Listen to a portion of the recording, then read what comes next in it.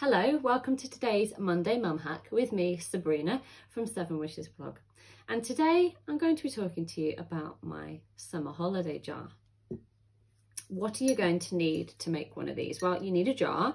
This is a very old coffee jar that I kept as a vase, and I've repurposed it for this. And what else you need is a pen and some pieces of paper or card. So let me explain to you what my summer holiday jar is. Well, for this week's Monday Mum Hack, I wanted to share my little summer holiday sort of secret with you all. And it doesn't really matter how long you spend with your children. I respect that some parents have to work. So some children only spend weekends with their parents, or, they spend summer holidays with grandparents or aunts and uncles and other people. It doesn't really matter who they're spending it with. It's about making memories, spending quality time together as a family, and this is my hack for it. So each member of the family needs to get some coloured card, and they need to write down so many things that they want to do. So for example, go swimming, have a day at the beach, a craft day, loads of things that you'll have your own personal things that you enjoy doing as a family.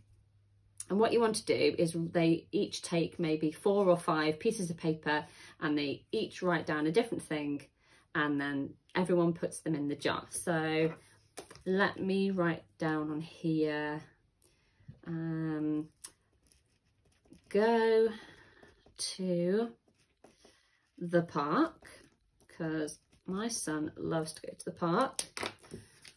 Okay, so fold that up, and that goes in our jar. And then when the summer holidays arrive, each person of the family, you can rotate through, youngest to oldest or whatever. Every day after breakfast, somebody picks one of the papers out of the jar, and you have to try and incorporate that into your day. So if it's an absolutely rotten weather day, I highly doubt it, but you never know in this country, you can then fold it back up and put it back in the jar if it's not plausible. So say you picked out day of the beach and it's torrential rain and wind, that's not going to work out. So what you want to do is you want to put an array of different things in here. So you can put a craft day or a movie together, watch a movie with popcorn at home, that kind of thing. Make sure you put in some outdoorsy ones and some indoors ones, and then you're covered for all eventualities and all weathers. And like I say, some people might spend it with their parents, fantastic. Some might be lucky enough to have grandparents, wonderful. You need to be able to put things in there that everybody can do. So don't put skydiving and things like that, but put some things in that are easy to do, fun to do, things you can make memories, and hopefully everybody will be able to take part. If there's a very small baby in the family, obviously take that into consideration, and just make allowances for that. But yeah, this is my summer holiday jar hack. And I think it's a great way of being a little bit spontaneous, but also everybody gets their turn. So if you have quite a big family, you might find that the children get a little bit aggravated maybe if one person gets to choose all the time. This way, you take it in turns, and you can even write the people's names on the calendar. And then every morning you can say, right, it's so-and-so's turn to pick out of the jar. And then, like I said, if you can't incorporate it, fold it back up, put it back in, and pick another one until there is something that you can do that day.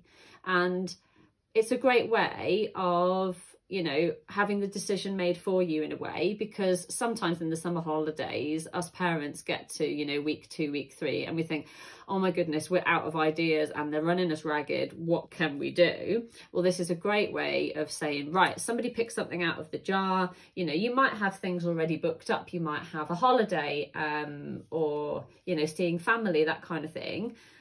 You can still incorporate what's in this jar on the other days. You don't have to do it every day. You could just say, we're going to do the jar on a weekend.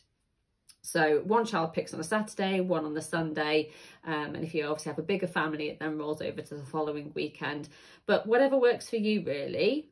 However often you do get to spend with your child or children, you can still do a summer holiday jar.